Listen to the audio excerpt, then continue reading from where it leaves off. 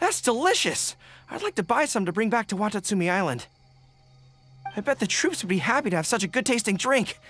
It is unfortunate that it spoils easily. Let's split the remaining bottles and start heading back. Ready? Oh, was it one of your friends? Do you need to go talk to them? In that case, I don't want to get in your way. I'll take back the remaining Dango milk. Maybe I'll run into you in the next Test of Courage round.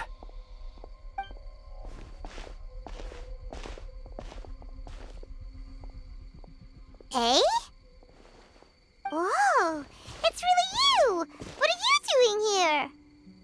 Oh, hello. Miko told me about the Test of Courage event taking place here. I thought I would come and have a look. Ah, so that's why you're here! So what do you think of the Test of Courage? Are you having fun? It's more or less the same as I remember before. I wasn't scared by anything, but on the contrary, some of the event participants were horrified the moment they saw me. Oh, that Miko! Did she send A here to scare people on purpose? If that's the case, it feels like A isn't really experiencing the event like everyone else. Oh, Paimon has an idea. We'll give you a bottle of the Dango milk we just found. That would make you a winner in this round, too. Ah, yes.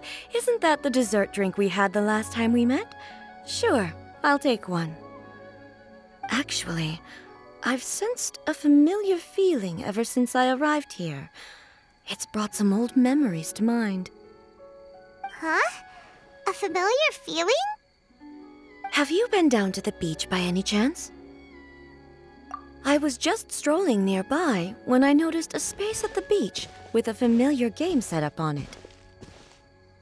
I took a brief look, and it appeared to be a game where you control flippers hovering in the air to strike a ball and hit some positioned elemental cubes.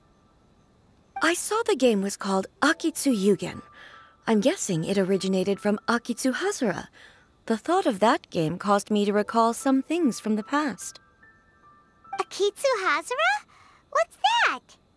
It's a game where you use Hagoita to hit a ball towards a set target. It was once quite popular during festivals.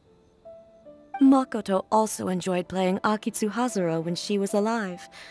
Yakiako was still around at that time, and nights in Inazuma were much more lively than they are now. The yokai would hold festivals from time to time, gathering to drink, laugh, and play music. Oh, does that mean you could eat the delicious festival food whenever you liked? Yes. The yokai called their celebration the Mikowa Flower Festival. Makoto and I attended it once. She found it particularly fascinating. Sadly, the past has all but vanished. But seeing a game like that again does make me feel happy.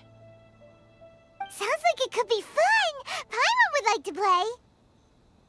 If you're interested, you can go to the beach and give it a try. It was still being set up when I was there earlier, but I assume it should be ready soon. Yay! I shall return to Tenshukaku. Miko told me that the Test of Courage consists of 3 rounds, so please, keep up the effort and give it your best until the end. Considering you two, I think you should have no problem making it to the end. Oh, of course! I know you can do it. Good luck.